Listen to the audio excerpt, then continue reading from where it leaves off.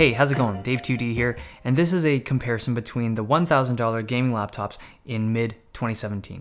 Now, choosing one of these things is not super easy. You have to make compromises of some sort. You're not gonna have like an $800 laptop that's super thin with a 12-hour battery life and like amazing performance. It's just not gonna happen. You have to figure out what you find most important in your decision and also what you don't care about as much, and then make a purchase decision based off of that. Okay, in no particular order, we have the Asus GL553. This is one of very few laptops with the black and orange color scheme. It has an RGB keyboard and it has a metal top surface. We have the Dell Inspiron 7567. It's been redesigned for 2017, comes in red or gray, and it feels very solid. This thing is dense.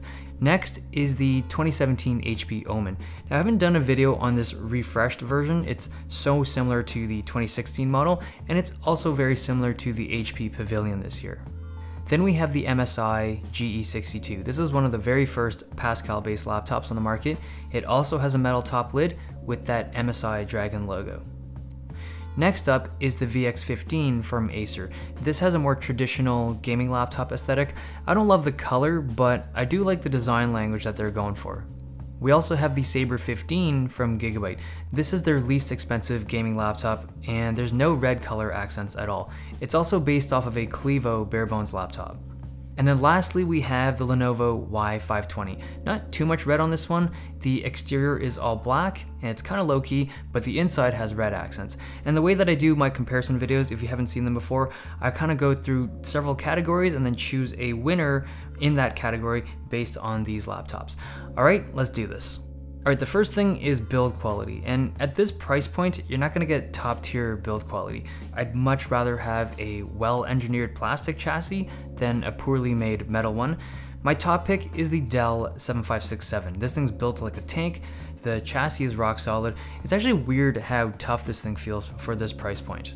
The Asus GL553 I'd say comes in second place. It's got an aluminum top panel, plastic bottom, but it's well built. The Lenovo Y520 and the Acer VX15 are also really good choices. Both of those are built well. Okay, the next thing I want to talk about is screen quality. The thing I need to mention though is that this laptop, the Dell 7567, this originally launched with a TN panel. It was pretty bad, and Dell realized that they made a huge mistake, and they now actually ship with IPS panels. So, I mean, it's still not the best of the bunch, but it's significantly better than what they used to have. The winner here is the MSI GE62. Close runner-up would be the GL553. They're more expensive, so you're paying a bit of a premium to get a better screen, but if you're looking for something that's brighter or more color accurate in that $1,000 price range, these are my top two picks. The rest of them are actually pretty similar. I'd say that the Dell with its new IPS panel comes out a bit ahead for color accuracy, but they're noticeably not as good as the two leaders. The HP Omen and the Dell 7567 both have 4K panel options. The 4K Omen panel looks pretty good. It is a pen-tile display. The 4K Dell panel is better. Also, if you want, you can upgrade all of these panels, not just the ones on the table, but the ones that are off frame right now. But you can take all of the panels out if you want, and then purchase them on eBay and replace them. Now, it's not an easy process, but it can be done. So if you're stuck with a laptop that doesn't have the best screen, you can pick up some really bright and really color accurate panels on eBay and do it yourself. Okay, so here's a chart of what ports and drives these devices have. At this price point, none of them have Thunderbolt 3 support. They're all upgradable, like you can open them up and add memory and storage drives, but the one that's easiest to upgrade is the Dell 7567. There's a single screw to get inside, and it just straight up feels like it was built for the user to open it up. The Sabre 15, or the Clevo, has the most number of ports, but some of those are located on the bottom right, so it can get a little cluttered.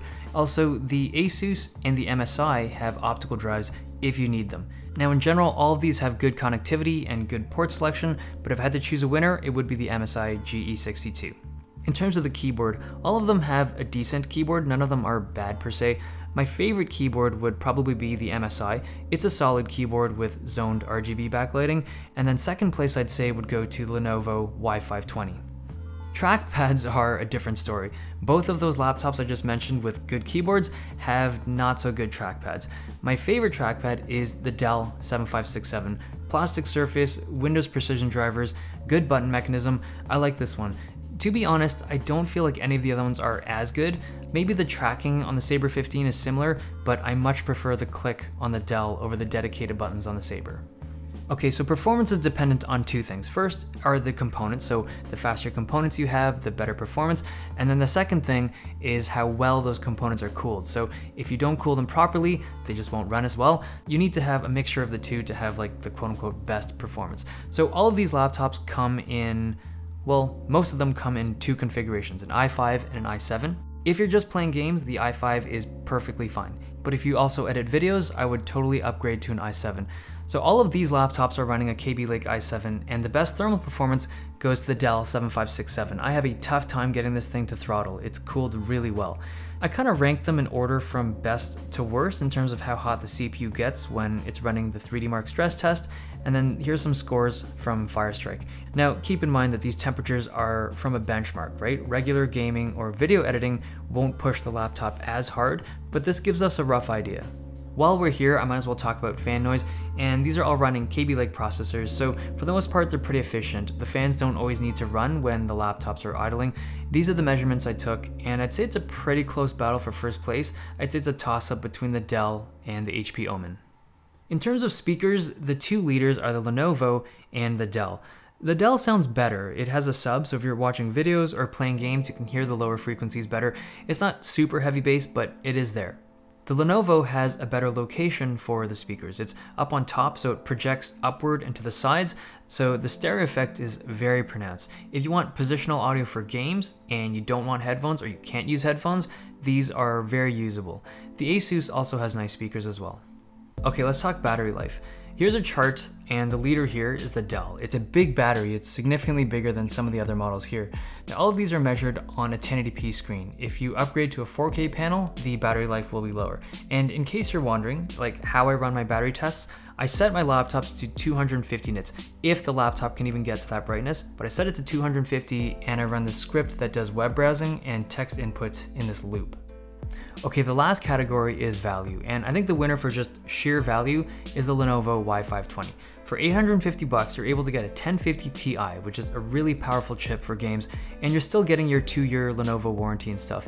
The Dell and the Acer are also really good, but every laptop here has some strengths and weaknesses, so you can't really go wrong choosing any of them. If you're wondering what my top choice is amongst these, it's the Dell 7567. And like I mentioned, everyone's choice is a little bit different, but my preference is for a bigger battery and really good build quality, and they kind of nailed that. This only applies though for the new IPS panel. If they didn't have that new panel, I would have gone for the Acer VX15. Now, if you're one of those people that have the TN panel, it's not that big of a deal. I mean, it is not as good as this new IPS panel, but you always have the option of going to eBay and doing that whole swap thing that I mentioned earlier. It's really not that expensive, and it's not too difficult on this particular model, and you can get some really good panels for like 100 bucks. Now, the other thing I want to mention, 3 laptops that I do not recommend purchasing. First is the Samsung Odyssey. I have a review unit. I will not be doing a review on it. It's $1,500. It's way too expensive for what that product is. I think it's overpriced. I mean, it's a fine laptop. If it was $1,000, not $1,500. The other thing is that this laptop here, the MSI GE62, it has a younger sibling called the GL62, and you might be tempted to purchase the GL because it's cheaper than this one, but the fans on that thing are super loud. The screen is significantly worse. Save up for the GE62 if you want the MSI.